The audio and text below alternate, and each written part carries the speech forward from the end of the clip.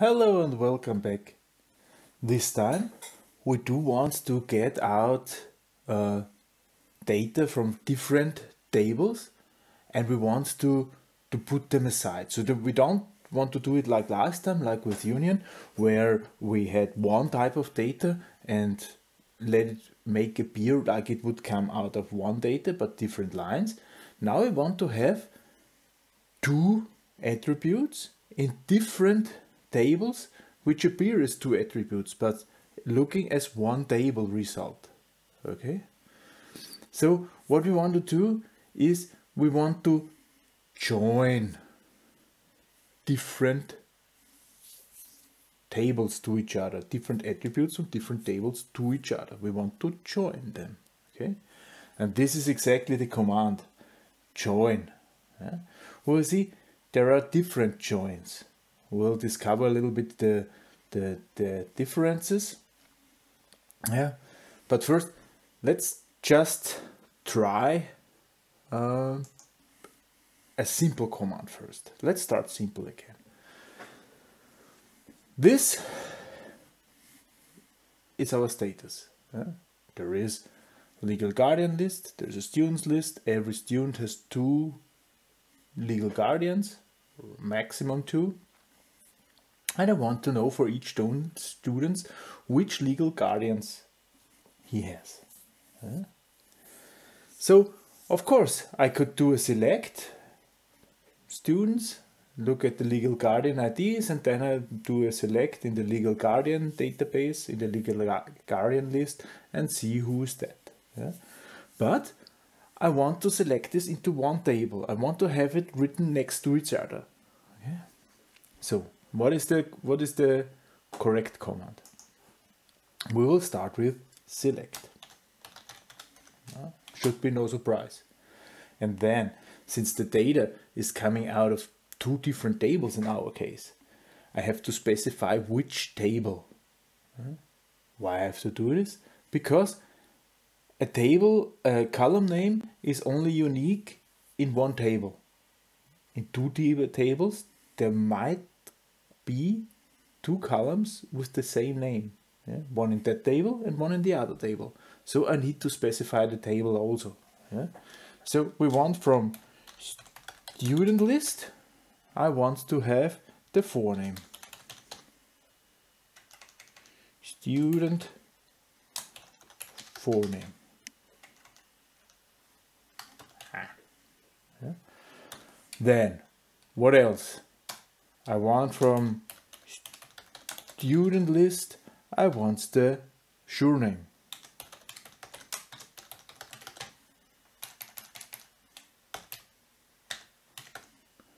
Surname. Student list, student surname.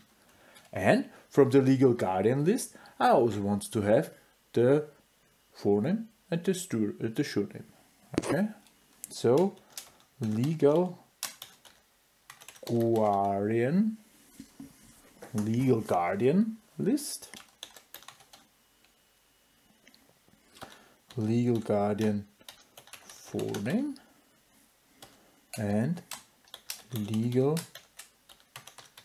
guardian list, legal guardian surname. This I want to have. Okay? These four columns I want to have. Two from student list and two from legal guardian list. Now, from where? Student list, of course.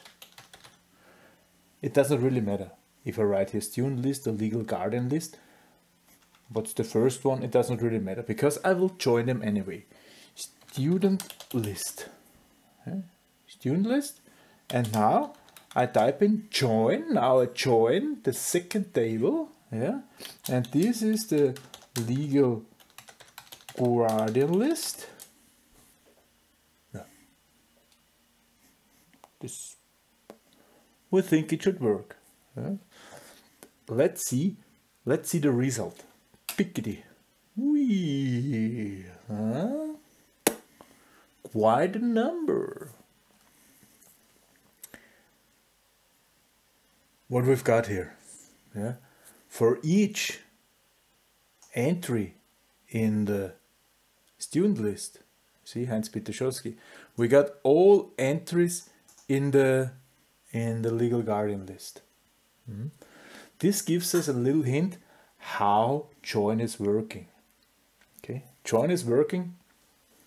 It will read the first list, the first table. It will read the first table, and for each entry in the first table, this is also called left table.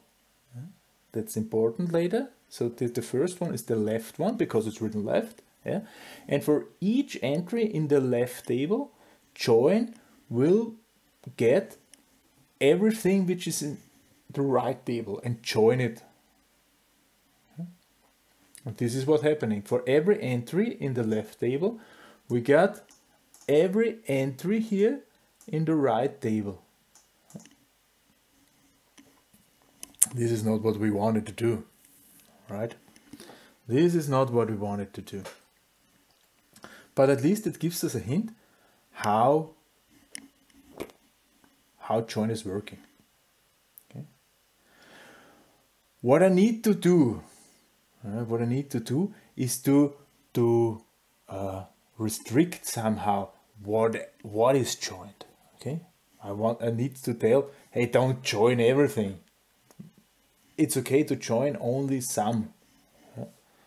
So what I'm going to do, I will again perform the same select statement, exactly the same what I did first, but now I'm writing further. I'm writing it. The join must not. This is again not working because there is these signs here. So I will use simply from my script. Now that I know how I can copy and paste, it's easy. From student list. This is exactly the command I've used before. And now I write on. And what's the condition? What's the condition? The legal guardian list. The legal guardian list. The ID must be in another student list dot student legal guardian 1. Okay, so it can either be in legal guardian 1 or student list student legal guardian 1, yes, or 2. Now I'm ready. Now I say join only in case the legal guardian list, legal guardian ID, is part of student legal guardian 1 or part of student legal guardian 2. Enter. Looks much better. Much better.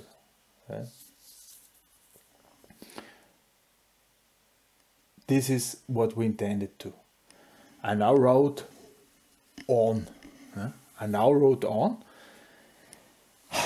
Is this necessary? Is this necessary that I write? We got something before which was working pretty much the same. We got, if I change now this on to where, why not? Where? Back. It looks the same.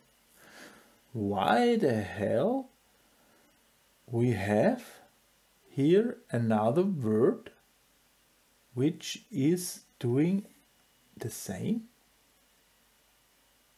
and nobody wants us to get confused about? Like always, it's not that simple. There is a reason for this. What we've seen here is a so-called inner join. We've seen an inner join.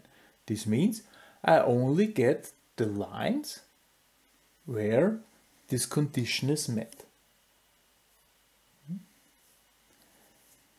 but there are also outer joins. Yeah? Outer join mean one of the table, at least one of the tables, is read entirely, yeah? And the other one is only read in case it fits, and if not, it shall return null.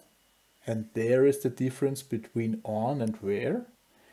If in the table nothing is found, where is returning nothing. And on is returning a null line. Okay? It's returning null, simply. Let's make a left join. So-called left join, left outer join. So we use exactly the same command, but this time I will write only here. The only difference is this left here. Before we only wrote join, and now it's left. And go. What we see here? We got everything, every entry from the left table. So we got Heinz Bischofsky, Maid Bischofsky, Paul Paulsen, Karl Paulsen, Alter Knacker and Junger Hüpfer, Karl Carlsen also. Got every entry. In case something is matching, I got here the correct names. In case it's not matching, I got null. And this null is returned by this on, where there would be returned nothing. And it is not now with left join, it's not even possible to replace on with where.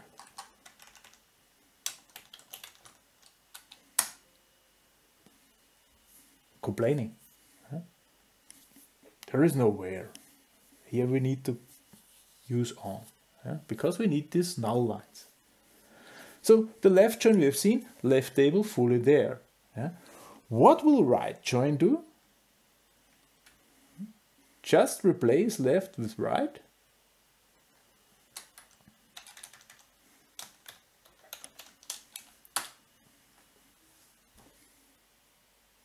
Now the left table. In the left table we see some nulls, and in the right table we see everything which is in the right table. In this case the right table is the legal guardian table. And the rest is null. So left join, right join. Actually it's left outer join and left and right outer join. I could also write here right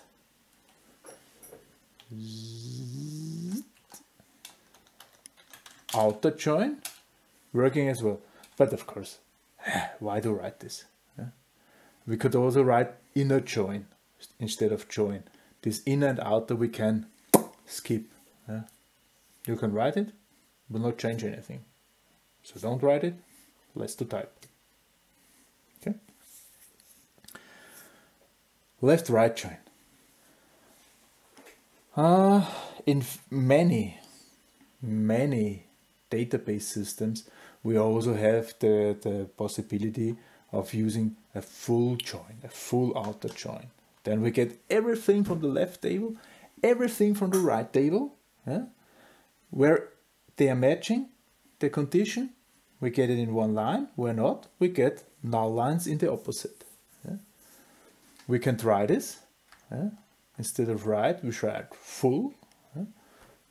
But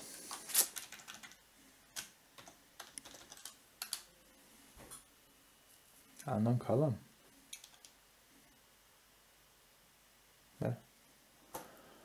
Full is not even working. With a strange error message.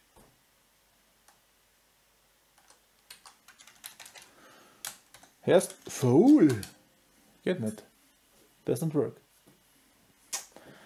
This is because MariaDB and MySQL also does not support this full join. Does not support this full join. However, we can of course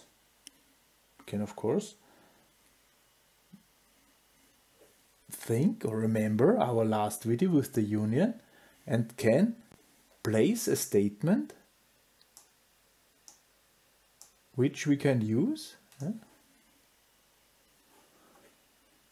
and you will see it's logical. This is the left join. Okay, and now I make a union. Union is preventing that we are having double lines. This is good. And now I do what we did before. I do the right join. Book. Now I have the full join. Okay, let's have a look again.